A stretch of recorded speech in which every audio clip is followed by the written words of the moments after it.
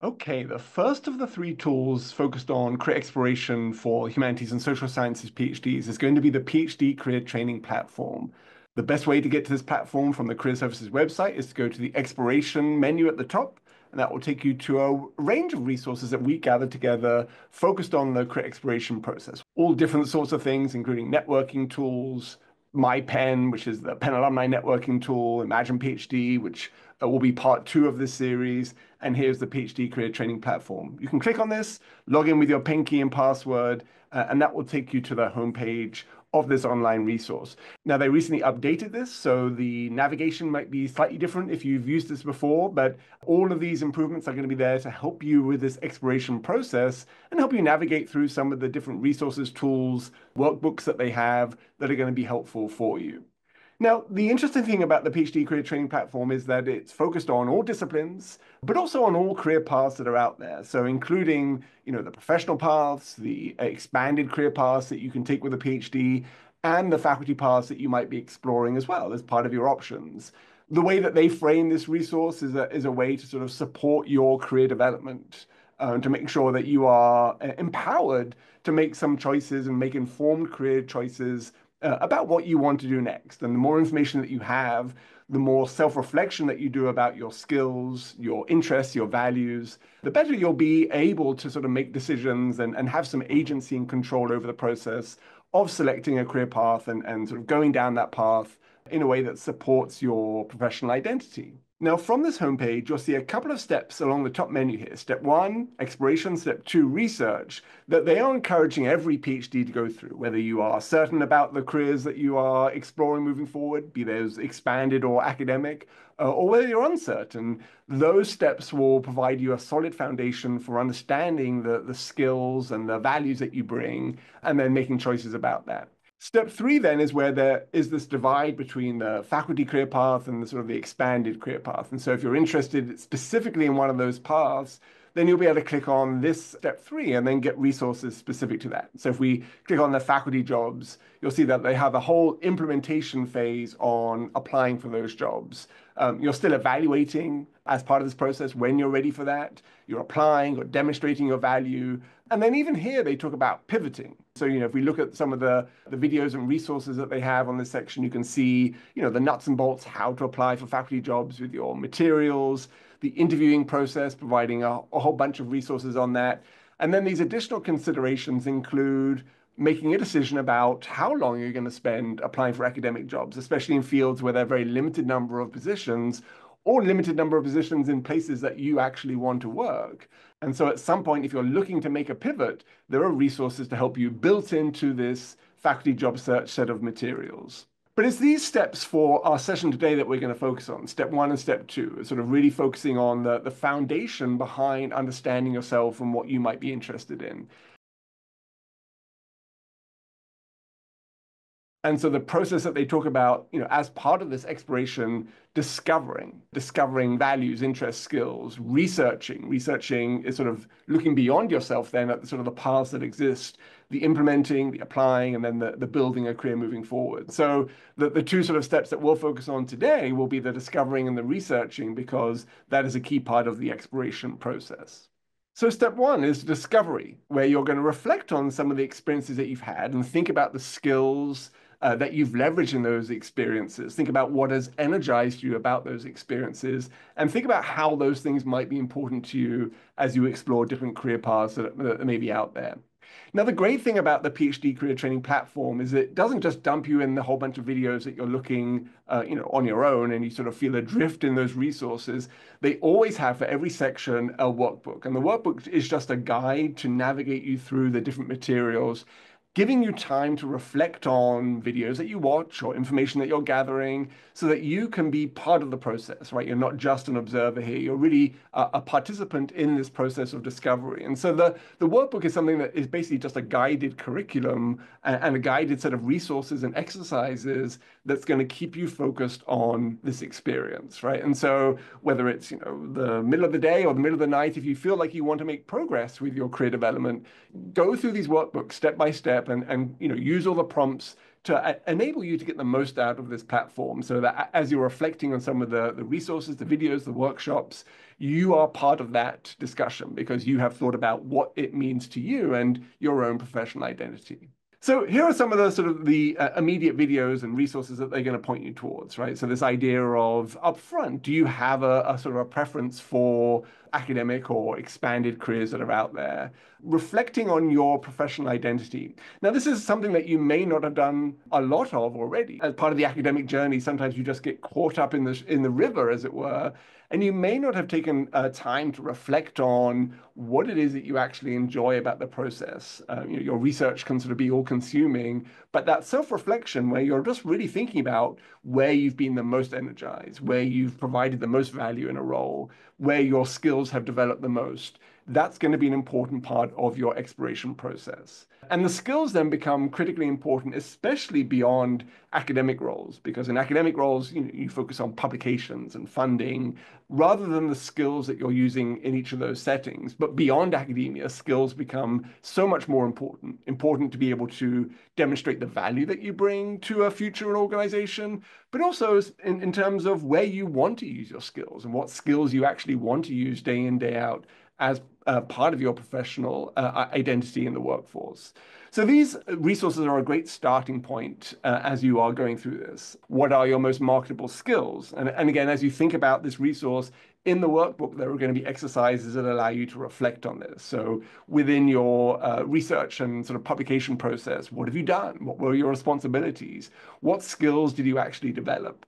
This will become language then that you can use to describe the value that you bring, whether it's in a resume or in an interview or on your LinkedIn profile, or even just part of your networking. They're also an opportunity to use this information as you are reflecting on other people's career paths that are out there. So again, self-reflection is a key part of the process, and I do encourage you to take some time to go through this process.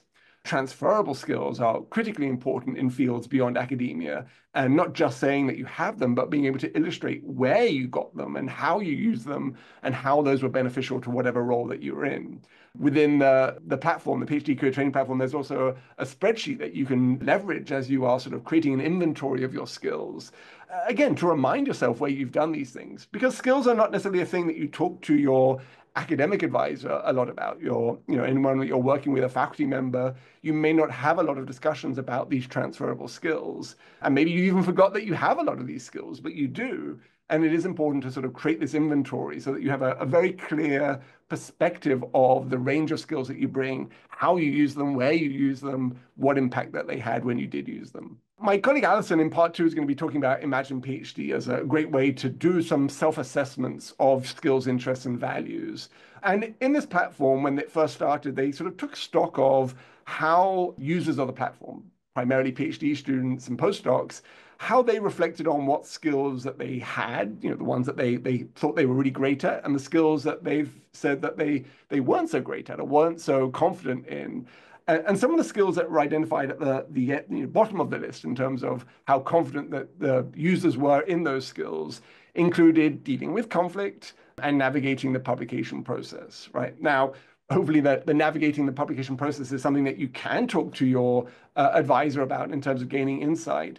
But things like dealing with conflict, they're not really taught. They're not really part of the curriculum, but they are critically important in any work field. And so I just want to take a quick sort of detour, as it were, and talk about some other resources that we have that can help address, some of these skill deficits that you might feel that you have, or at least give you resources so that you can continue to build skills that are going to be helpful. Now, one of the resources that Penn as an institution subscribes to is the NCFDD, or formerly the National Center for Faculty Development and Diversity.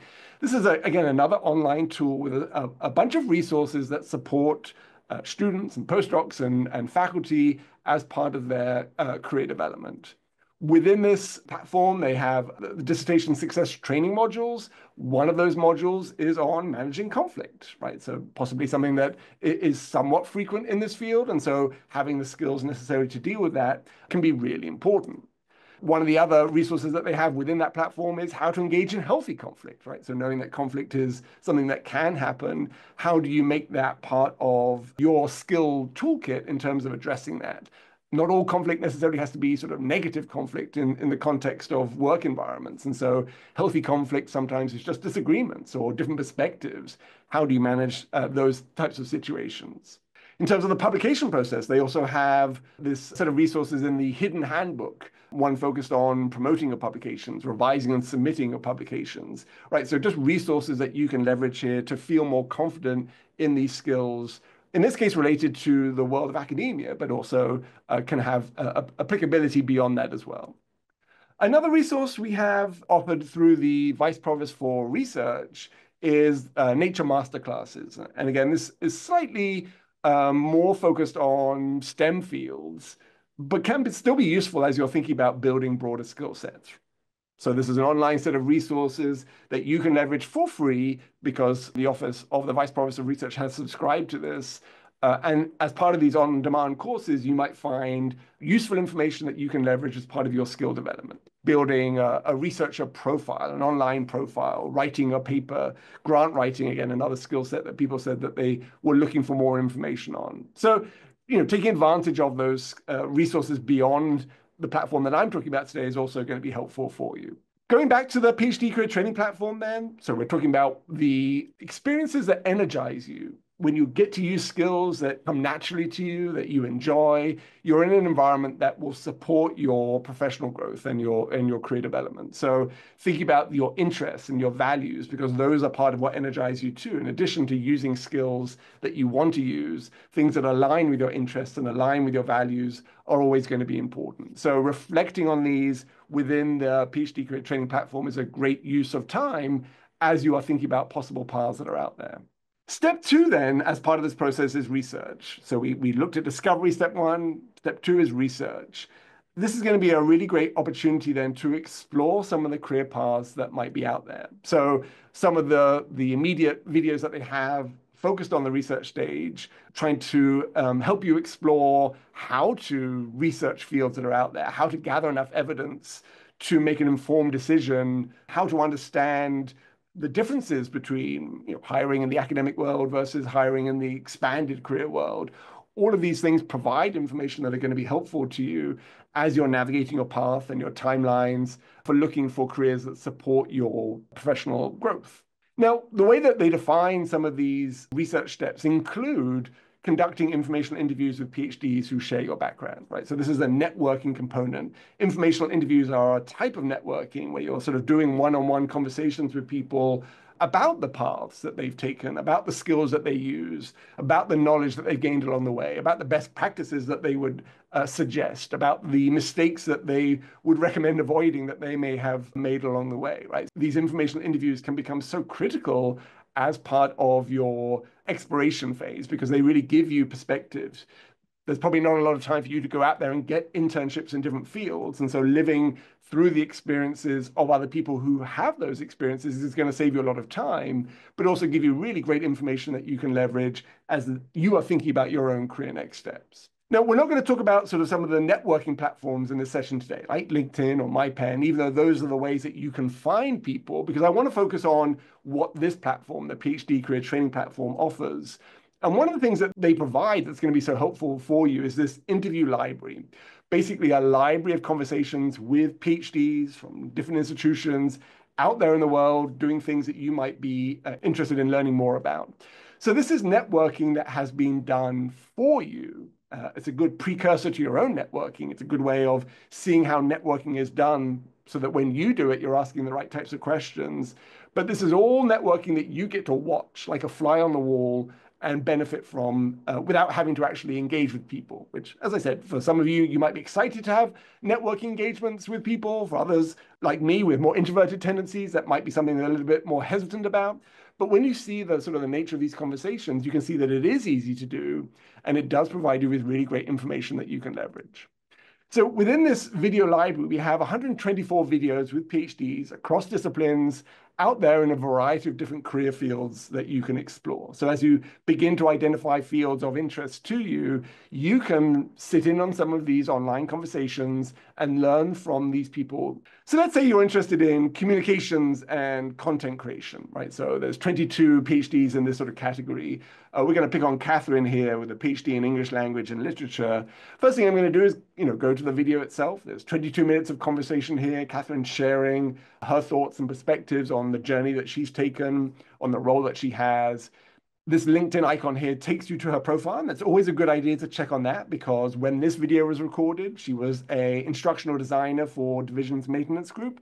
But if I jump over to her LinkedIn profile, I see now she is working at Saxby's in experiential learning. And I can sort of scroll down to her experience and now find that she's an associate director of experiential learning and impact. So similar type of role, but in a different organization, which means that she herself is experiencing career growth and career development, which is great to sort of put into context when you hear her interview. It's also something that, if you enjoy hearing about her experience and maybe you would want to connect with her, maybe you want to learn about the Saxby's role, you can reach out to her on LinkedIn and say, hey, I saw your video on the PhD career training platform. That was so helpful to me. I see now that you're in this new role. Would you be open to having, a one-on-one discussion about how you got there, what's different about it, what you like about it, whatever questions that you have about that career journey that she's been on. Within the PhD career training platform, they also provide some suggested questions that you can ponder as you watch the video. So again, encouraging you not just to watch and have that information evaporate, but to sort of look at that video and then reflect on it and use the workbook to sort of jot things down and add to your own knowledge and your own networking database the information that you might have gleaned from that discussion. So again, not just a casual observer, but a participant in this process. Let's think about management and consulting as a category now. So 31 people, again, across disciplines. If we were to click on Leah's profile here, so Leah has a PhD in clinical psychology, sort of in the social sciences, spanning the social sciences and STEM fields. It says here that this interview was done when she's a strategy consultant for ZS Consulting. If I click on her LinkedIn profile, I see that now she's a senior UX researcher at Instagram, right? So again, a range of professional growth from her perspective. She was a postdoc, was a consultant, now is a senior user experience researcher. So in the arts and humanities, just as a subset of academic disciplines, 42 interviews across this span of different career fields. That will do for today in terms of the PhD career training platform. We've touched on the discovery and the research steps that are built into this platform. We've looked at the career video library, which comes along with this workbook that you can always be leveraging as you're sort of going through this process. The workbooks provide structure to this platform so that you're never lost or never adrift. We encourage you to use this. Find us at Career Services, or happy to talk about the progress that you're making, any questions that you have. But this is part one. Part two going to be focused on Imagine PhD. Part three on the intersect job simulations. I hope you enjoy these videos.